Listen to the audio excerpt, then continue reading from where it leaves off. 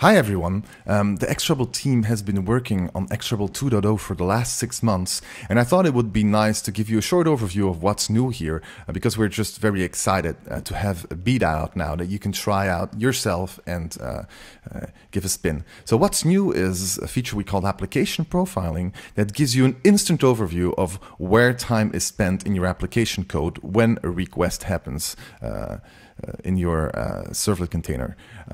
So this is what it looks like. You can go to the beta page, download it, but let's take a quick look at what happens when you use that feature. So I've got Jira running on my machine locally here.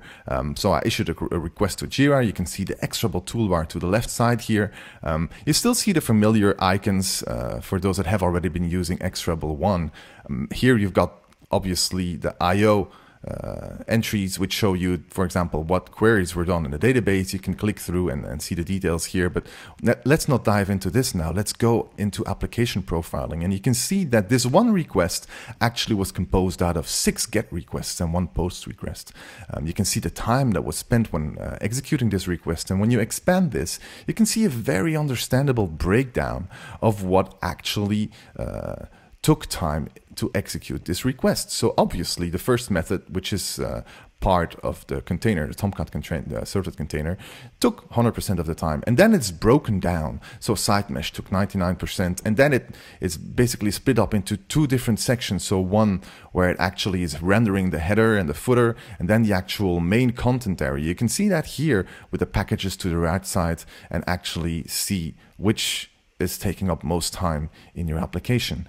There's another feature here. So if I expand this tips section, which is, I don't know, an embedded request that renders tips inside that main page, and you can see something else here is that we've got hot methods, which by themselves take up a long time to actually execute. And in this case, this is actually preparing a SQL statement. So, and it's taking up 18% of that request time.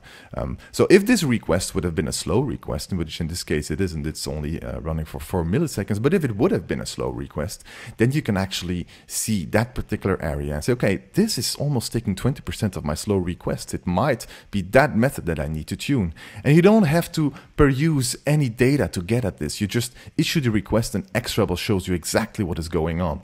Let's look at another one here. So this is another request that came in, and it shows you how it's actually going through all the fields that are being rendered to generate HTML, and actually going through bean serialization here.